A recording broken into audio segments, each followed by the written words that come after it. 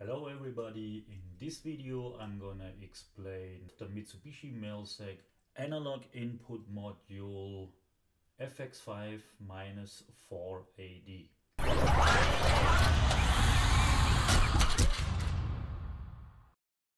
Hello and welcome back, this is Gerd Zeller from Zeller Presscontrol and off we go.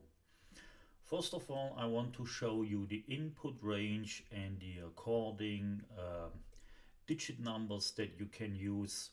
So if you can see right here, if you use from 4 to 20 milliamps, you use from 0 to 32,000 units and so on. For example, from 0 to 10 volts, you also use 0 to 32,000 units. As well as the wiring, right here you can see you have two different ways for the wiring.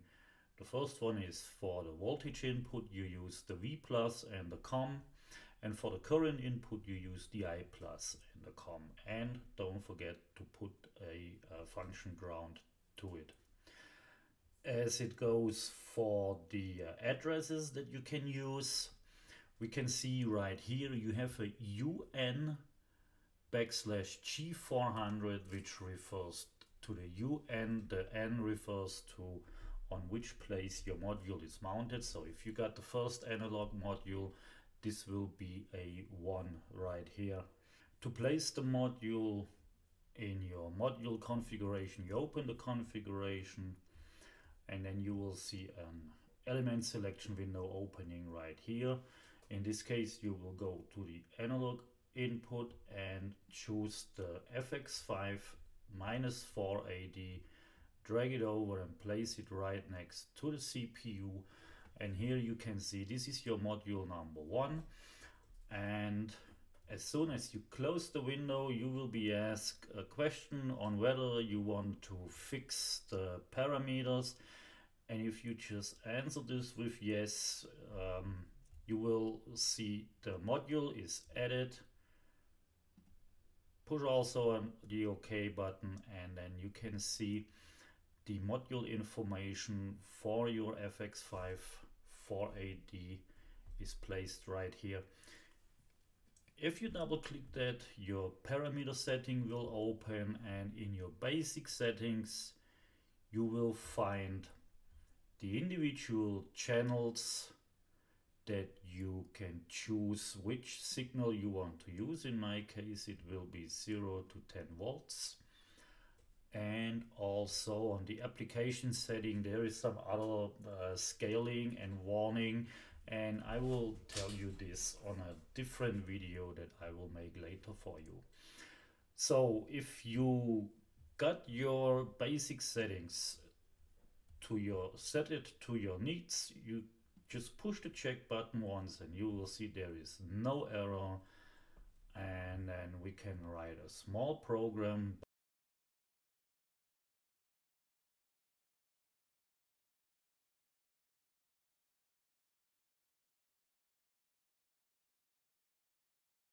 We need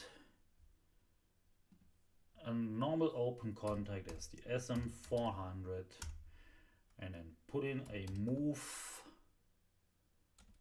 instruction, and I already copied the according address, which we will, like I said, need the U1. The G400 is, if we can see right here, is the digital output value, and then we can move this to an whatever D400 and push the OK. Build the whole program and see if we got an error. You can see no error, and then we go ahead and download everything.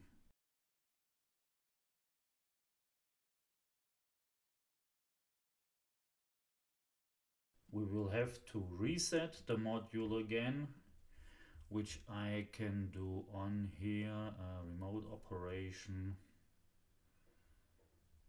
reset, execute, and then we can put it back to run, execute it, and then If we monitor the according value, we will see that we have, wait, I make this a little bit bigger for you right here. We can see that if we have plus 10 volts, we have the 32,000 digits. And if I move my analog input value downwards towards 0, you can see the value changing right here. And this is how easy it is to implement the analog input module FX5-4AD for the Mitsubishi Melsec software. Thank you very much for watching.